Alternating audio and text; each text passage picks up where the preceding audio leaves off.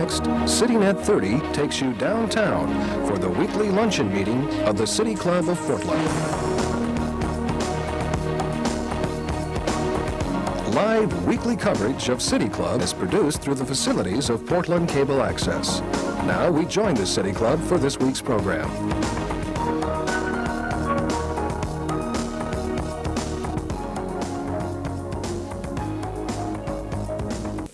Next Friday, June the 6th, there'll be no program since many of you will be away enjoying the 4th of July weekend. But join us again on Friday the 13th here at the MAC for a program entitled Crossing the Digital Divide, featuring City Commissioner Eric Sten, Ray Ramsey, who is CEO and Chairman of the Board of One Economy Corporation, and Brian Scott, member of our own program committee and project director for the Innovation Partnership.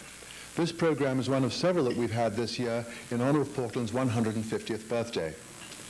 As every alert member knows, the City Club website offers access to research reports, past club program presentations, upcoming events, and membership information, and all that can be found on www.pdxcityclub.org. Our board host today is Brad Avakian, member of the Board of Governors and attorney in private practice, and he will ask the first question of our speakers. Following Brad's question, we'll open the program to questions from City Club members in the audience. Please be ready at the microphone with your question before Brad is finished so that we can make the most of our speaker's time.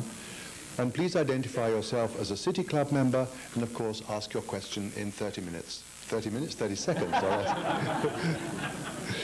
Broadcast of the City Club program this quarter is made possible in part by corporate underwriting from CH2M Hill, from Providence Health Systems, and from the Weyerhaeuser Company Foundation. We're very grateful for their support. I was introduced to Mike Houck at about the same time that he was introduced to the Columbia Slough. Mike was introduced to M.J. Cody when they were both in high school together in Estacada. M.J. went to Hollywood, leaving Mike to become wild in the city by himself. He's been a sort of Robin Hood of the urban forest, championing the flora and fauna of our city against both thoughtless and willful damage. Mike is fond of reminding us that the heron and the beaver are oblivious to jurisdictional boundaries, and that it's our collective responsibility to maintain their connected infrastructure of waterways and green corridors to accommodate their movements. Since 1982, he's been with the Audubon Society representing these issues. In 1994, he helped found the Coalition for a Livable Future, effectively moving integration of fish and wildlife concerns into the mainstream of policy planning. M.J. Cody is probably best known to you as a regular columnist in the Sunday Oregonian's travel section, and perhaps also as editor of Best Places to Stay in the Pacific Northwest. M.J. has also been a photo editor for LA Weekly. She's an award-winning art director and a television writer. Apparently, writing a book with Mike has been on M.J.'s mind for a long time now. And we're delighted that Wild in the City is proving to be such a smashing success, and they're both here to talk to us today. Now, you'll have to forgive Mike. He's a bit, understandably, he's going to be a bit nervous because his 6th grade teacher is in the audience to make sure he does it right. So, ladies and gentlemen, please welcome M.J. Cody and Mike Houck.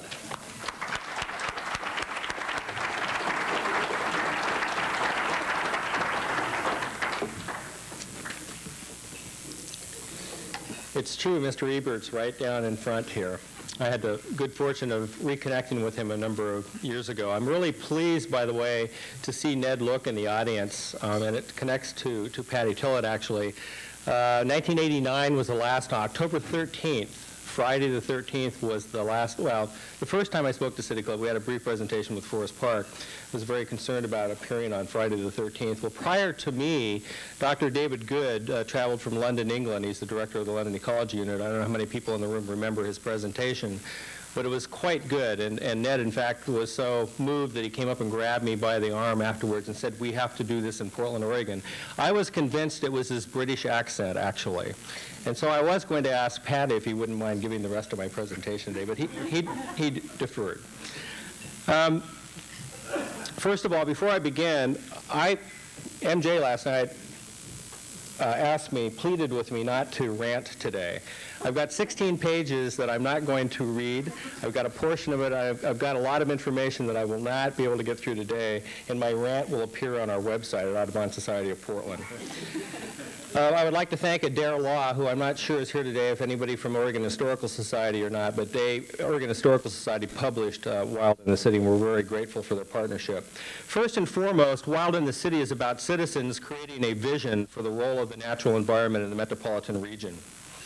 It was citizens in 1985 at the Columbia-Willamette Futures Forum that insisted there be a regional approach to funding parks, and I know Ned and others in the room were involved in that effort. Wild in the City is also about an incredibly dedicated cadre of professional land use and park planners at both the regional and local level who have been willing to work with grassroots citizens to begin the creation, the operative word there is begin, of a truly regional system of parks, greenways, and green spaces in the Portland, Vancouver metropolitan region. Both citizen volunteers and park professionals, many of whom are in the room today, contributed to Wild in the City, the book. Wild in the City is an opportunity to celebrate, but it's also a call to action. To celebrate our successes over the past 2 or 3 decades, or if we really want to give credit where it's due, back to 1903 when civic leaders on the Portland Parks Board commissioned the Olmsted firm to write a master plan for Portland parks. In my opinion, we are living off the capital invested by those visionary park advocates, and Commissioner Francesconi made that very point on May 18th this year when he spoke about Portland's Vision 2020 process. Will our descendants be as grateful for our commitment to a high-quality urban park and green spaces system, I wonder? Wild in the City is about celebrating the legacy that others have left for us and challenging us to meet our obligation of providing parks, recreational trails, and green spaces to future generations a century from now, just as we are on the verge of celebrating the centennial of Olmsted's Park Master Plan for Portland Parks. As I said, I last spoke at City Club on October 13th, Friday, 1989. And I sat down this morning and wondered whether, if the same interval were to prevail over the next 20 or 30 or 40 years or so, I guess I have two more shots at City Club before I'm probably too old to get up here. I would like to introduce today's remarks when I'm leading into Mary Jane, who will talk more about the production of the book, with quotes from 2 books that inspired my involvement in urban wildlife and natural resources long before contemplating a book of our own. They describe succinctly and eloquently, more than I will be able to do today, the primary reason we produced Wild in the City. The first is William H. White, The Last Landscape, 1968.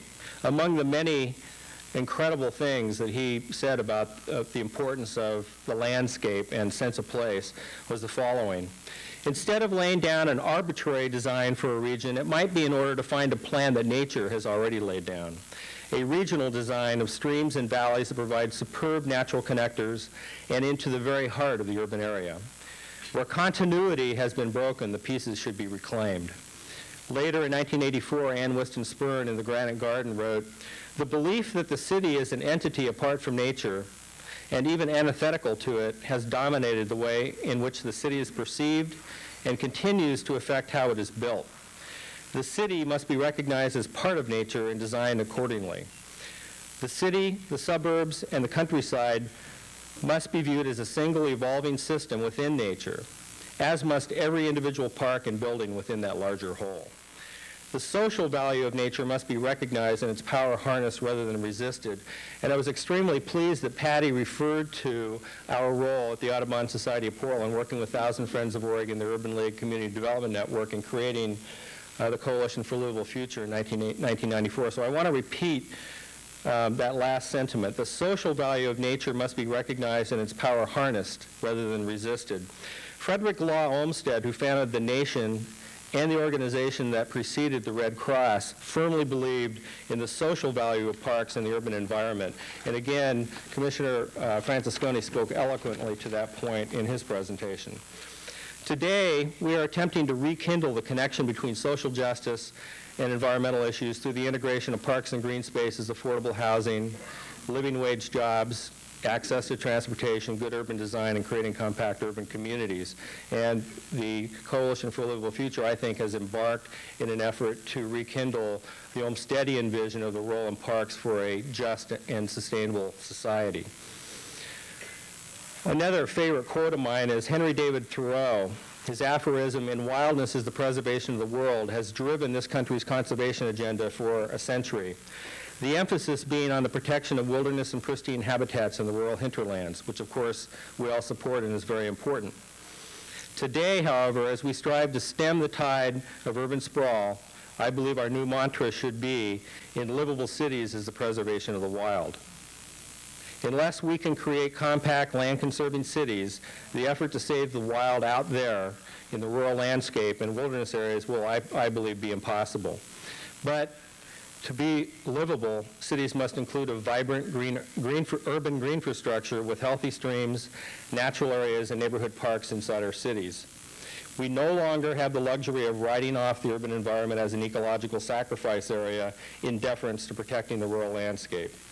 Wild in the city is above all a manifesto that urban dwellers yearn for and have a right to access to nature where they live in the city. Some would offer the newly emerging smart growth movement as a solution. In my opinion, neither the so-called smart growth movement nor the new urbanism yet adequately address the integration of nature in their schemes for the creation of a livable city. And I know Patty, myself, and others were involved in their national conference, and I was very pleased that there is a new committee in the Congress for New Urbanism to better integrate natural resources into that movement. Fault also lies with the Oregon Land Use Planning Program. And this view is supported by Oregon's State of the Environment Report 2000, which states, "These laws, the land use laws, were not written to address ecological issues such as clean water or ecosystem function within our urban growth boundaries." Everyone in this room who knows the planning program knows that is not true, technically or legally, but functionally it has been true for far too long. The just-released Defenders of Wildlife document, "No Place for Nature," limits in Oregon's land use program to protect fish and wildlife habitat in the Willamette Valley states. If the land use system is to play a more effective role in addressing fish and wildlife needs, it must move away from this site-by-site, resource-by-resource, jurisdiction-by-jurisdiction model. And in fact, in 1982, when I started my job as urban naturalist at Audubon Society of Portland, the first thing I did, my first task, was to undertake fish and wildlife habitat inventories in the metropolitan region. I was told in no uncertain terms by local planners that Goal 5 did not apply inside the urban growth boundary, that the urban growth boundary was delineated to protect farm and forest land, and everything inside the urban growth boundary was up for grabs. Wild in the City is a rejection of that thesis and a celebration of how much we in fact have done to reverse that view in the intervening 19 years. And I want to make it very clear that I am, and the Audubon Society of Portland, is a strong supporter of Oregon's land use planning program. It has reversed the urban sprawl trend that we've seen across the country. What it has not done, however, is address quality of life issues inside the urban growth boundary. It was this lack of protection of natural resources at either the local or regional level that prompted citizens to approach Metro in 1989 to create, and this took about a year to get this one tagline in a committee created, a cooperative regional system of natural areas, open space, trails, and greenways for wildlife and people. That brings me to my October 1989 City Club presentation, Protecting Our Urban Wildlands, Renewing a Vision.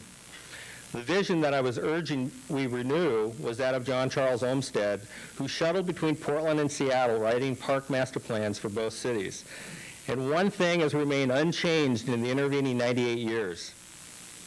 Neither city, neither Portland nor Seattle, had the funds that were required to pay for their train fare to Portland and shuttle them back and forth. So Portland and Seattle got together and agreed to share the expenses of bringing Olmsted out from Boston.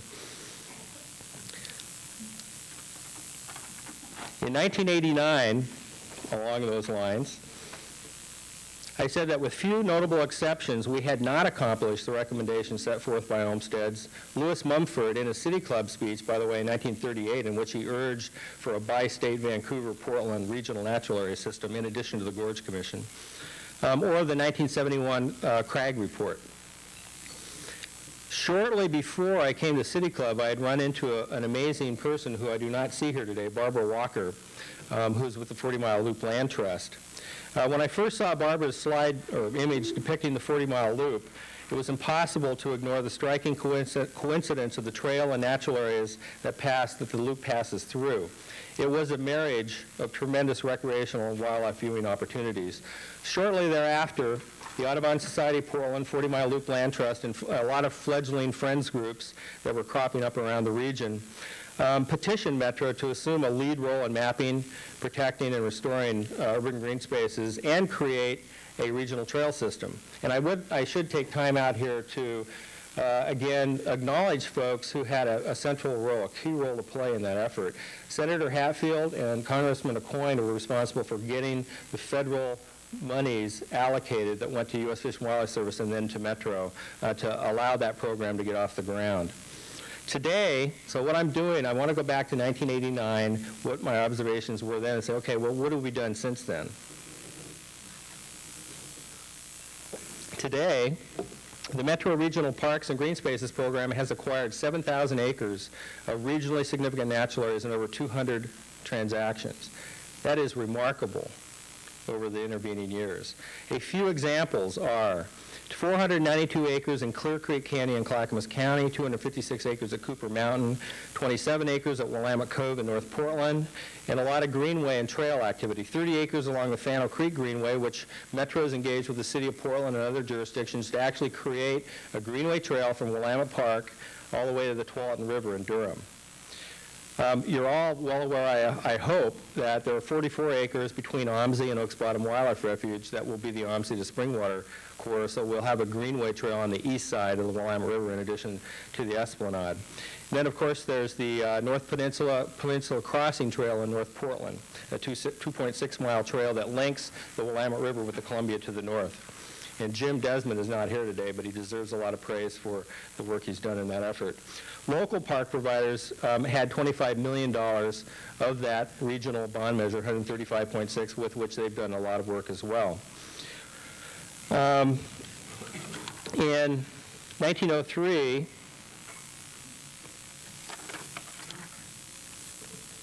John Charles Olmsted wrote, enormous advantages are gained by locating parks and parkways so as to take advantage of beautiful natural scenery. Thus, brooks or little rivers, which would otherwise be put in large underground conduits at enormous public expense, may be made attractive parkways. So what's changed in the past 12 years? Portland's Bureau of Environmental Services has eliminated virtually all the combined sewer flows from the Columbia Slough. They planted 600,000 trees and shrubs in the Columbia Slough watershed. And I think most importantly, getting back to Olmsted's vision for how streams should be treated, urban waterways should be treated, they've actually used FEMA flood insurance money to buy out willing sellers in the floodplain and have returned the floodplain to what it does best, which is retain floodwaters and protect fish and wildlife habitat and water quality. Portland Parks, integrating natural areas into a comprehensive park system. When I was in graduate school at Portland State University, Al Miller, a good friend of mine, came to a mammalogy seminar and told us the city of Portland had some strange plans for Oaks Bottom what was then just Oaks Bottom, the Oaks Bottom area. And in fact, at the time, the Parks Commissioner, who many people in this room will remember, coveted the 160-acre wetland area for a location for the Children's Museum, ball fields, and some other uses that the neighborhood, Selwood Moral Improvement League, wasn't too excited about. We fortunately lost that commissioner to the Federal Maritime Commission, and recently the Children's Museum found a much more suitable home. Since 1989, much has changed in the Portland Parks and Recreation program. Oaks Bottom was designated as Portland's first official urban wildlife refuge, and Portland Parks, since 1989, roughly, am I right there, Jim, roughly, has added 3,000 acres of natural areas in their program, including 572 acres at Powell Butte, 1,900 acres, almost 2,000 acres at Smith and Bybee Lakes, which has been transferred to Metro for management, 300 acres in Forest Park, and a number of other acquisitions. But I think equally importantly, City Council, which has generally been very supportive of Portland's Natural Areas program, recently added $300,000 to the Natural Areas Management Fund, which Jim Shalin and Fred Nielsen have been struggling without for all these many years. So that's a huge step forward in terms of actually managing those natural areas. I have a number of recommendations, however, where the Portland Parks could go further, but I'm not going to do them here. I will run out of time. Regarding regional growth management, parks, and green spaces, in 1989, there was literally absolutely no connection between regional parks and green spaces and the land use planning program. No connection whatsoever. That's changed. And in fact, the same document that I referred to earlier, the Defenders of Wildlife put out, makes the following statement. Among local and regional governments in the Willamette Valley, Metro stands out for its current effort to integrate multiple resource issues and programs in one planning process. And again, I'm not going to go into detail, but the 2040 planning process has actually done what Ian McHarg urged us to do in 1969. I think a lot of planners may have read it and then forgot what Design with Nature was all about. Metro has actually moved forward with respect to removing streams, wetlands, and floodplains from the buildable lands inventory and then working toward actually protecting those areas. Jim Zarin is in the room today. I added in here comprehensive regional park and green space planning. And I think everyone in this room and in this region owes Jim a debt of gratitude for his doggedness at insisting that as this region grows and as it densifies, we include neighborhood, community parks, squares, plazas, piazzas, as Jim Francesconi would say, along with the natural areas, to go along hand in hand with increased density and creating a compact urban environment. And if Jim had not stayed on that, that document would not have come out of Metro. So Jim, you have our gratitude. I will say, however, those of us, Joey Pope and a few others, probably at the simultaneously say, Jim, we don't need to wordsmith Vision 2020 anymore, please. I'll wrap up here in the next couple minutes. A few other points that I raised in 1989. We need to complete the 40-mile loop, and at that time, I made a reference to a snag. Portland Park folks are going to laugh at this. A snag in the acquisition of the Belrose line between Gresham and Portland, and that needs to be resolved.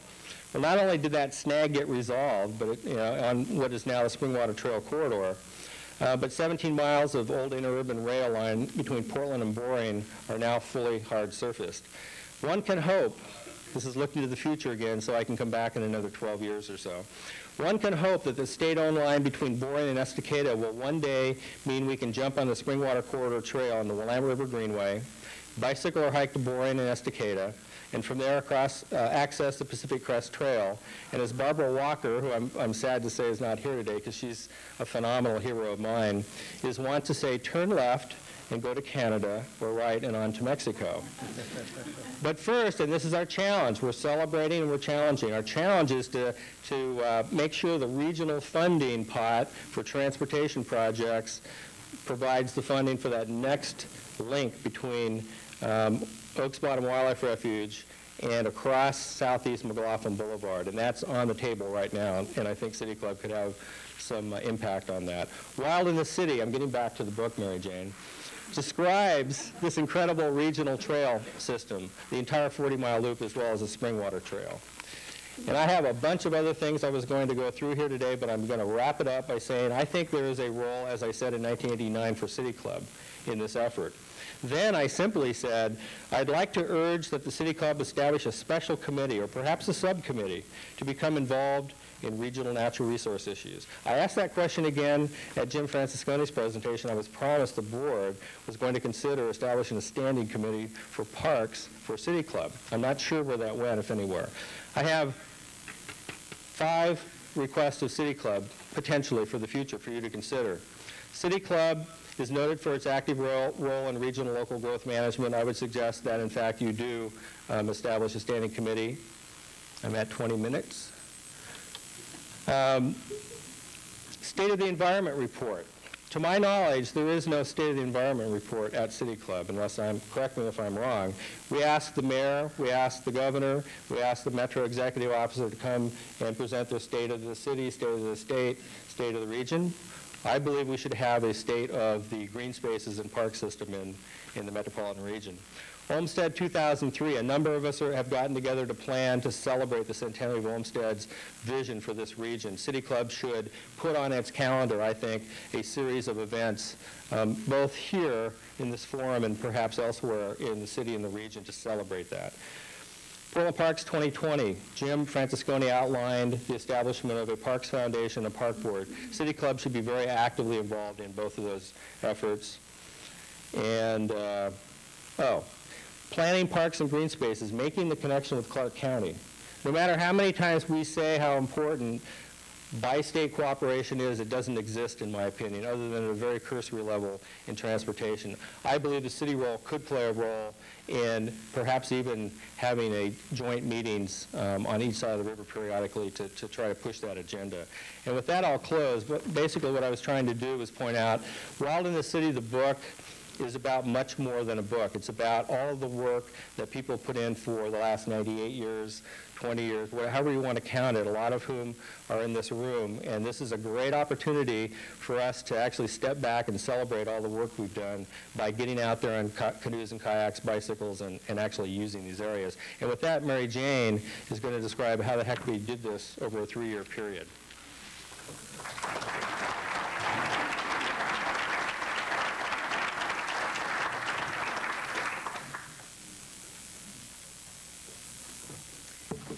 It is a privilege to be here today. As you know, this was a tremendous project, as you can imagine.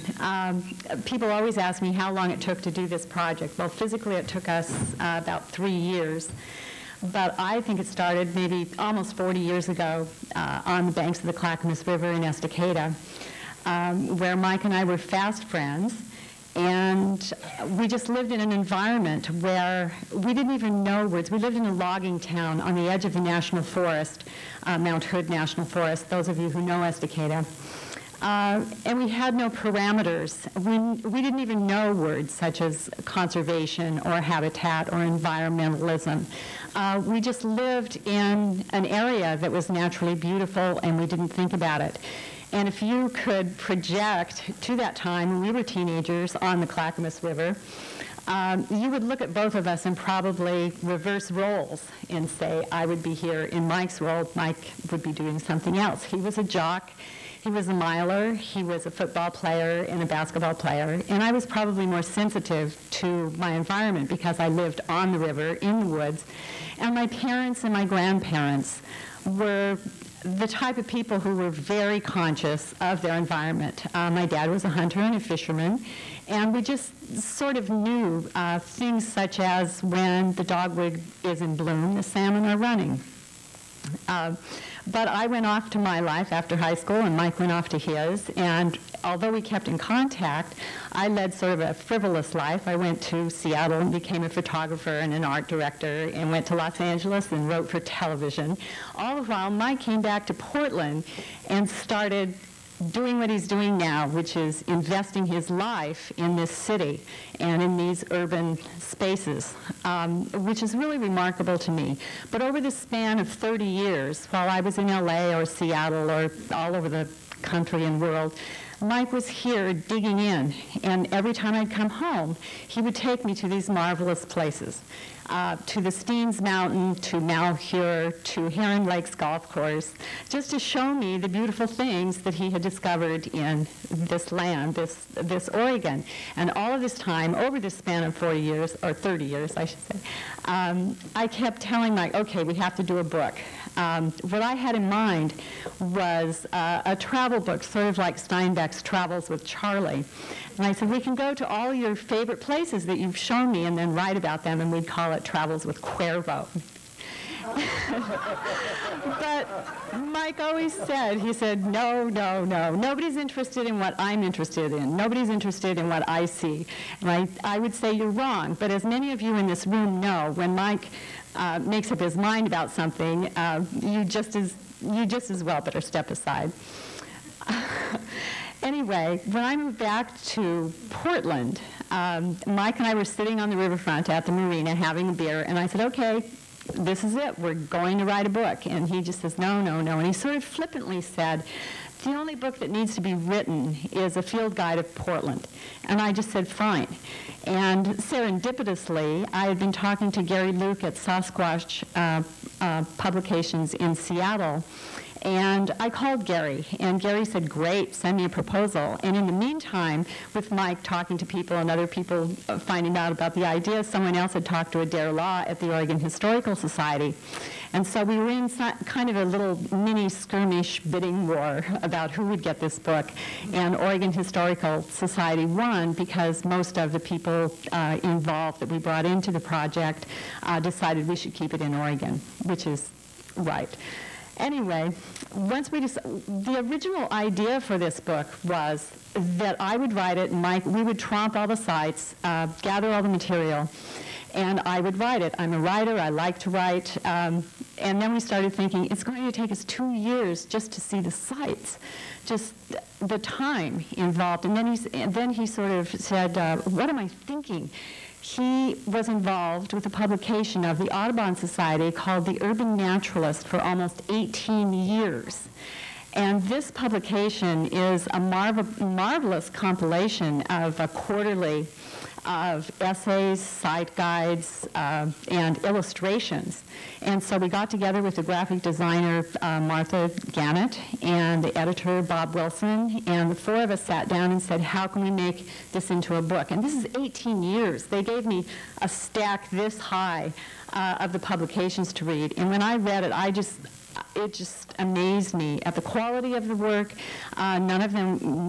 Hardly any of them were professional writers, but the quality of the work, because they were professionals in their field, they were entomologists or biologists or botanists, were just marvelous writing that I could never do. So we had a book if someone would take the time to put it all together. And then we decided, which was me. So then we decided, well, will these people who have done all these illustrations, who have written all these essays, will they be willing to update their work? We called them all. They all unequivocally said yes. Not one person hesitated. And it just was a marvelous, amazing thing to me that these people would volunteer their time and their efforts to update all this work that they'd done years and years and years ago. And then beyond that, we have 60 contributors to this book, but beyond that, we have hundreds more who contributed their time and their effort and their vision to get this book done. And it was a project. Let me tell you, it was difficult because most of these people who volunteered their efforts had other jobs, and they weren't used to deadlines, writing deadlines. And so there were many times when I was ready to give up the project. In fact, once near our deadline, which was the middle of August, when Mike and I had spent maybe 6 weeks emailing each other. This was mostly done between us, back and forth emailing and staying on the computer, editing, compiling, correcting, sending things back and forth for 8 to 12 hours a day for 6 weeks solid in the heart of summer. When I was hot and tired and ready to give up. Crazy, did you say crazy? I was really ready to give up, and I just thought somebody else can do this, somebody else can get on the writer's back to get this information in. I just am tired, I just can't do it. And then I just picked up another essay, and it happened to be by Bob Wilson, Living on the Edge, which is one of our introductory essays. And I read that essay, and it was the middle of the night, and I'm hot and tired, no air conditioning, and I read that essay, and I just burst into tears. And I just sat there and I said, this is incredible. This project is incredible, and I just need to move on through it and just get it done. And we did. And amazingly enough, Mike and I are still friends. But we do have a fabulous publication, and I hope you all have copies of it and send it to everyone. It's an amazing thing, and I don't think any city in any country in the world could have come together to produce this publication. And I think that most of it has to do with Mike's tenacity and, as you know, maybe his aggravation to many of you. But without him and his good works in this city, this publication could not exist, nor could the city of Portland be in the standing of the most livable city in the world. Thank you.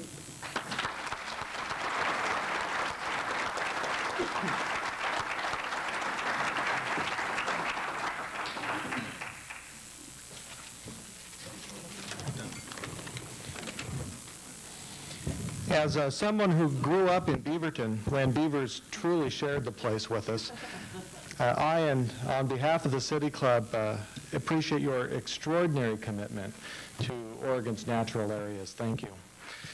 One of the most compelling comments in the book for me actually comes from Robin Cody, MJ's brother, when he says, "We wrap ourselves in the River City myth, but measure our well-being in economic terms," which strikes at the question of what really is our identity as Portlanders and as Oregonians. And my question, in controlling expansion of the urban growth boundary, some will argue that we necessarily infill existing neighborhoods, inflate housing costs, and deter business expansion, which then necessarily hinders our economic viability. Should we as Oregonians measure our well-being by this standard of economic health, or do we have an identity that's worth preserving that dictates a different standard? Is that directed to me? That's directed to whoever who wants to rant and rave the I can't most. get this mic any closer to me, so I don't know if you can you hear all right? Well, I think we do have a different standard, and I think we're living that standard. And as I said, we have a unique land use planning program in the United States. There are others that are out there trying to emulate us now. And we have done a great job of containing urban sprawl. And contrary to what some members of our community would assert, there is absolutely no relationship or very little relationship between having an urban growth boundary and housing prices. If you look anywhere across the United States, increased housing prices is a function of rapid growth, period. I mean, Houston is not my model for containing urban sprawl, and housing prices are skyrocketing in Houston and other cities. I would say where we have gone astray, in my opinion, as I said earlier, is in not paying enough attention, which I believe we're reversing this situation, to what goes on inside the urban growth boundary with quality of life. And part of that is, of course, protecting those special areas. In Beaverton, one of my favorite sites is Creekside Marsh, which was to be filled back in 1984. It was subsequently allowed to be developed. They put one building on pilings to retain the flood storage capacity of that wetland. And the spin-off story is that Mentor Graphics actually tried to emulate that environment in Wilsonville when they moved to Wilsonville. I have a favorite image that gets to the heart of your question, though. It's a fisherman, only he has a suit and a red tie on, standing in his boat in the middle of the Willamette River with the Portland skyline behind him holding a 24-pound Chinook salmon. He's a stockbroker. He was on his way to work. This image ran on the front cover of the Oregonian in probably most papers in the United States. You tell me if White and Kennedy, taking a year of thinking about how to present quality of life and economic development or economic wealth in the city of Portland and combining the economy and the environment, you could not come up with a more persuasive image, I don't think. So we have the opportunity, I think, and the ability to do exactly what you're describing, but we need to develop the political will and the grassroots support from City Club and citizens to make sure that we move in that direction. Is this live? Owen Kramer, City Club member. The planning for wildlife and wildlife habitat areas in the city, metropolitan area, involves mostly humans, and the wildlife have to kind of go where they can, but some wildlife seem to adapt more to us than we to them. And I'm just thinking that some of the recent publicity on Canada geese that seem to enjoy golf courses and lawn areas near the river and so on. What can we do or expect on the planning of the retraining of wildlife, or whatever it may take? Well, I actually would like to put a different spin on that. I think Bob Salinger, Bob Wilson is here today as well. Bob Salinger, who's director of our Wildlife Care Center, has initiated a program that we call Living with Wildlife, and it gets directly at the heart of your question. We do have a responsibility to figure out how we can coexist with wildlife in the city. After all, if we're producing habitat for them, they will come.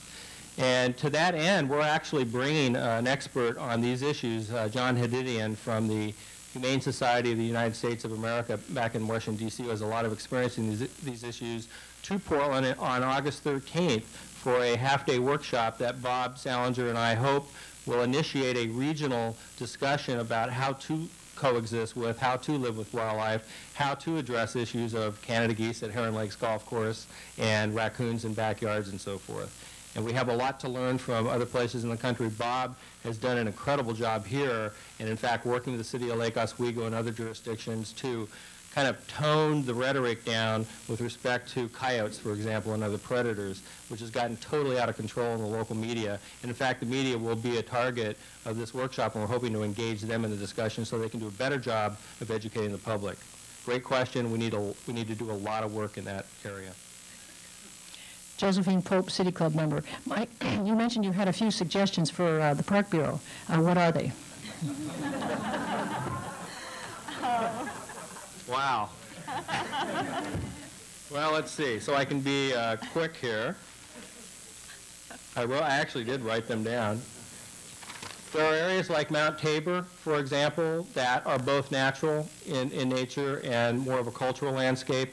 We need to develop a management plan process to establish management plans for those areas and for the natural areas. That's going to take money and resources.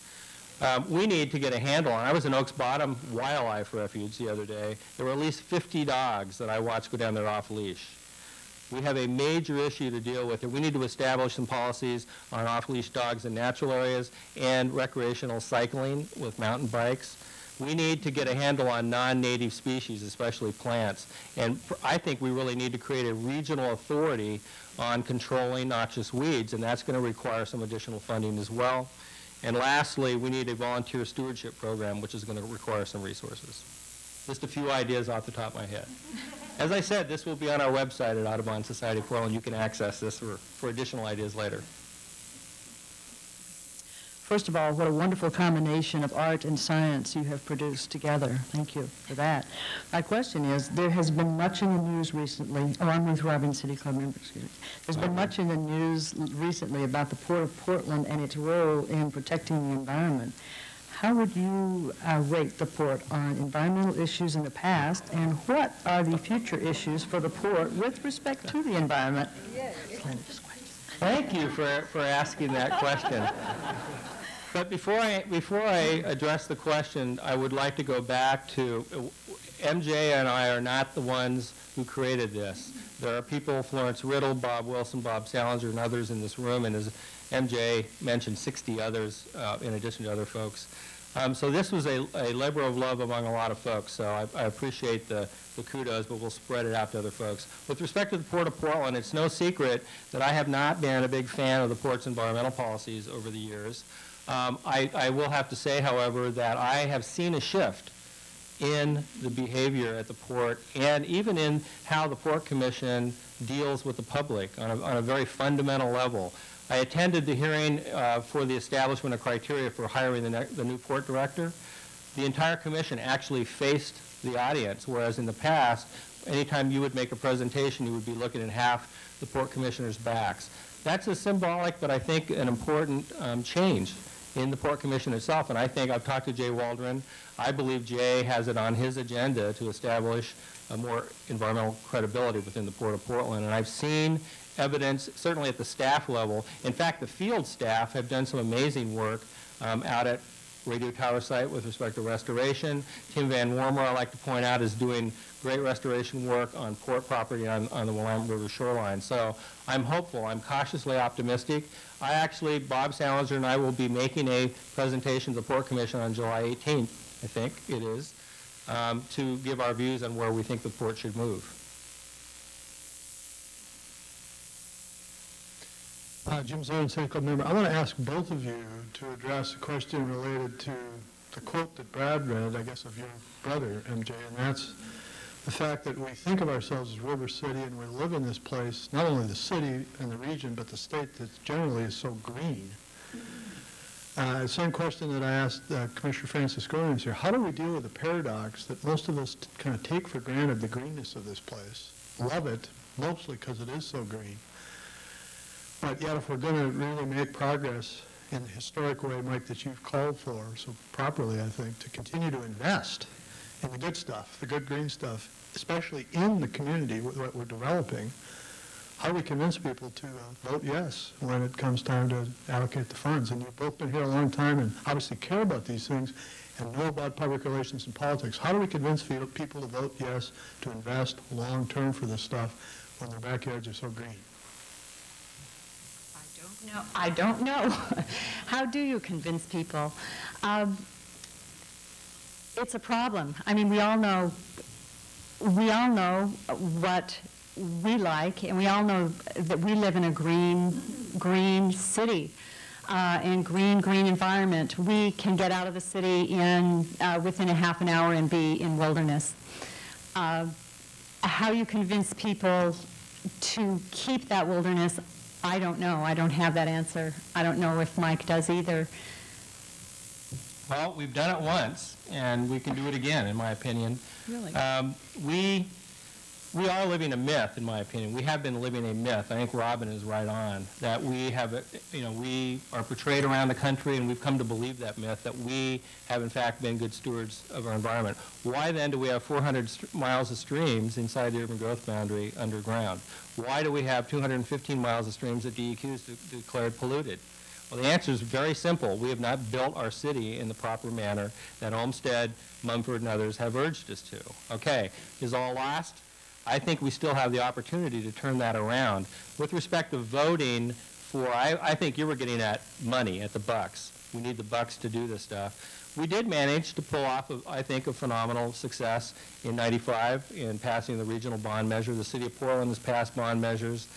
Seattle just recently passed a $200 million bond measure. I think what will drive the public's interest in putting their money where their mouths or their sentiment, or the myth is in their fear over what growth is going to do to this region.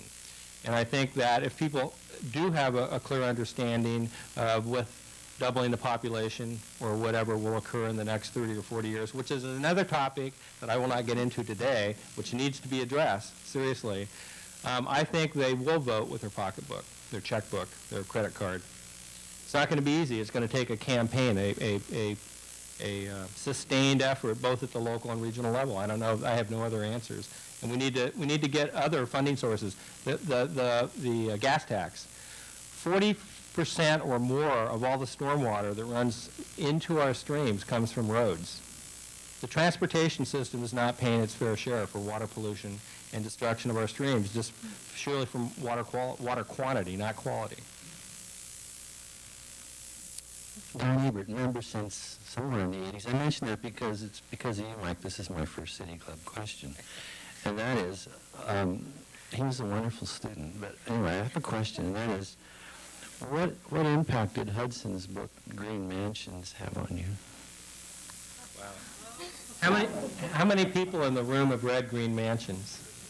Oh, excellent. Well, you'll understand why I was so taken in 6th grade, which I actually was living in outer southeast Portland in not exactly ideal home situation. And I had this incredible teacher that every day when I went into class in 6th grade, he would read to us every day and had us all painting with oil paints and taking us to the Portland Art Museum for a Van Gogh exhibit. Those were things that, and I actually tried to find Mr. Ebert for a number of years and was unsuccessful because I thought he was in Portland schools. He was actually at Hector Campbell in the city of Milwaukee, as I recall. I ran into him. I actually saw him across the room. I think I scared him because he was at an Eric Sten fundraiser, and I saw his name tag, Don Ebert. And I stopped in mid-sentence. I was talking to Bill Blosser, ran over to him and to tell him he was one of the most important people in my life. One of the reasons is reading Green Mansions and other books. Green Mansions struck me.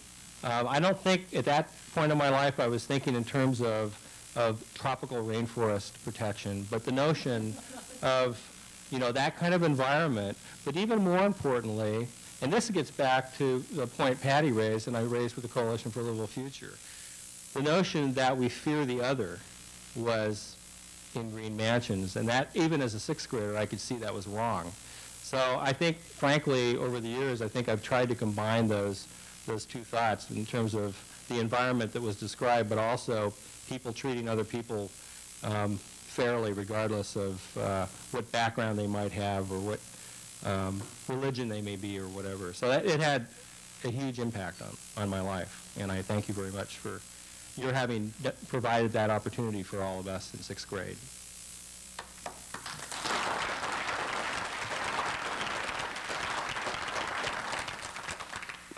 Tom Dunnigan, City Club member. Mike or M.J., I wonder if you'd comment on the role presently played by the traditional wilderness organizations, conservation organizations such as Sierra Club and the Wilderness Society. Do they now play any role at all in trying to bring nature back into the city, and should they? It's actually a really interesting question from my perspective, because in 1982 and I have to say that I am incredibly proud of my 30 years involvement with the Audubon Society of Portland. By the way, we now have 10,000 members, making us the largest chapter in the country, and we've got an incredible range of programs. And we, in fact, work on both. In fact, Linda Craig is one of the most renowned folks in the state of Oregon who has worked on desert wilderness issues in the state of Oregon. Ruth Robbins, who's back there as well, has been involved in those issues. So we believe very strongly that we need to pay attention, and I hope I didn't come across as saying we should be focusing all of our resources on urban issues. We need to do both, clearly. We have to integrate our efforts to protect wilderness areas, regardless of whether we go to them or not, and nature in the city, wilderness in the city, if you will. So there's a role for all of those organizations. In 1982, I will say that I took a little grief from some groups who felt we were wasting resources by focusing on wildlife habitat in the city, that we should be putting all of our resources into ancient forest, desert wilderness, and other issues. Those organizations, I will have to say, have turned around dramatically over the last 4 or 5 years and have actually instituted urban programs of their own, or have spun off other programs that are focused on the urban environment. We need diversity of organization, conservation efforts, just as we need diversity of plants and animals and people. Hi, Jane Cease, City Club member.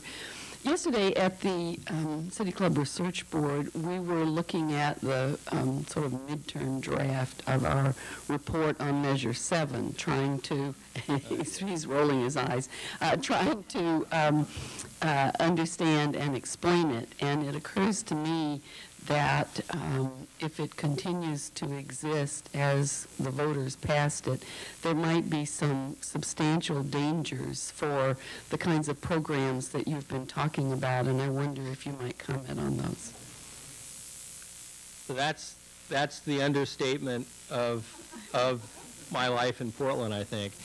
Virtually everything I described that Metro is doing, the City of Portland is doing, and by the way, I neglected to mention the City of Portland has really turned around its attitudes as well, and their new environmental zoning, the River Renaissance, Mayor Katz devoted her entire State of the City speech to the Willamette. So City of Portland is doing some pretty amazing stuff as well. I don't think I got to that. All of those programs are down the tubes, period. Forget it. Wrap it up.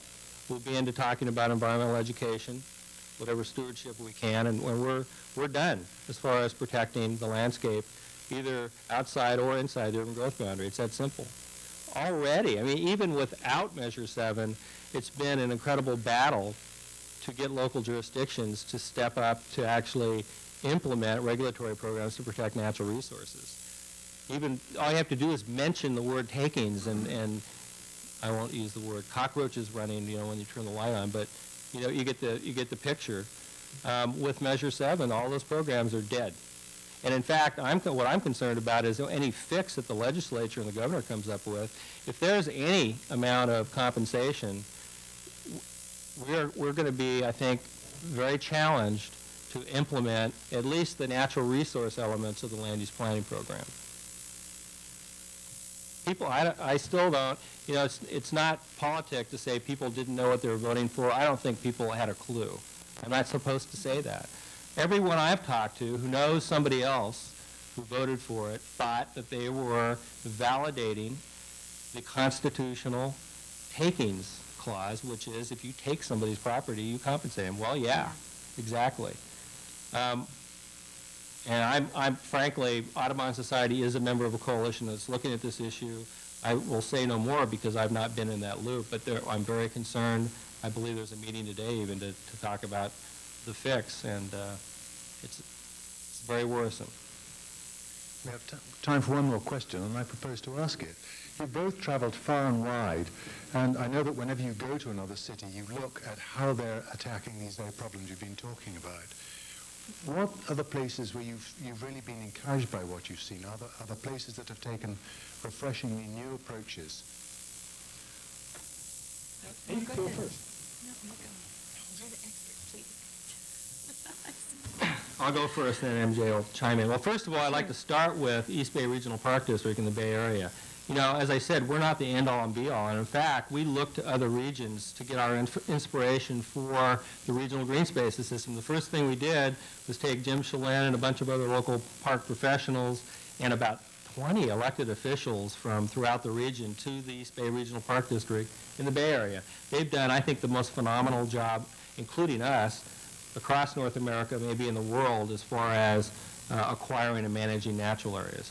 London, I mentioned Dr. David Good earlier. I think London's done a lot of excellent work. Unfortunately, they have an elected official back in office, Red Ken. Yeah, Red Ken, who I think will probably assist David in getting back to the good work the Greater London Council was doing before Margaret Thatcher killed it. So London, you know, it's interesting to me around here in planning circles, people continuously refer to European cities as being our model. The Willamette, my favorite is the Willamette River should be the Seine. The Willamette River should be the Willamette River. The Seine is wonderful. I go to Paris when I want to see the Seine. The thing that's lacking in a lot of those cities is green inside the city. The beautiful thing about them, of course, is they're very compact, and so the nature is very close at hand. So what I'm hoping we can do, which I believe we're moving in that direction, is incorporate the best of the urban design elements of European cities, but also integrate the green along with that.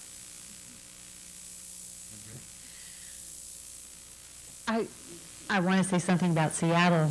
The Emerald City that I just heard maybe 6 months ago, that Seattle now has as much green as Phoenix, Arizona, from their overbuilding. And having lived in Seattle for many years, in the 70s, it was a remarkably beautiful green city, and I loved all the access to the water.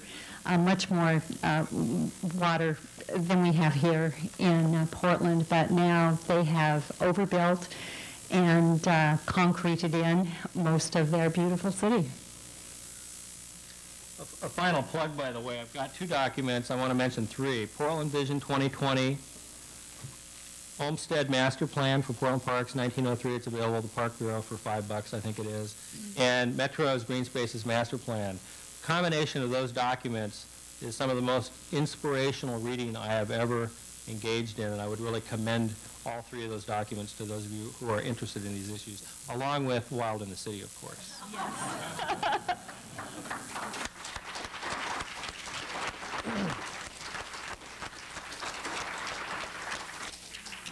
Well, thank you, MJ, and thank you, Mike, for an almost rant-free presentation. Before we adjourn, I'd like to remind new members that we are having an orientation for them in the MAC lounge next door for a few minutes with board members and staff. So if you'd like to join us there, we'll give you some orientation. Thank you very much, one and all. We're adjourned.